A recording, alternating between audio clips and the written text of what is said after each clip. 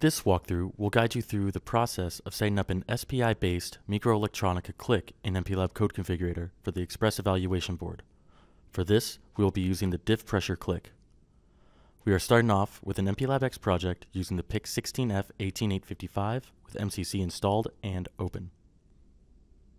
We navigate to the MikroElektronika section in the Device Resources pane, then find and add the diff pressure click to our project by double-clicking on it.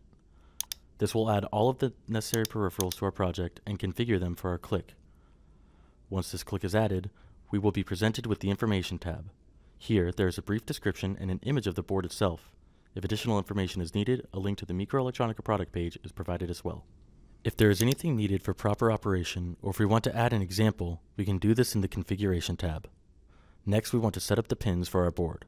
On the Xpress evaluation board, the chip select pin is on RB2, serial clock is on RB3. We are the master here, so MISO is our SDI pin on RB4, and MOSI is our SDO pin on RB5. Then clear all the other SDO pins. That's it. Now we generate our code by clicking the Generate button. We will want to save our MCC configuration file as well. We see in the output window that there was a number of files generated successfully. Moving over to our project, we can see the diff pressure header files which were created and added to our project. In our main.c file, there is a while loop created for the application code. We can call the diff pressure example function here to run the example code.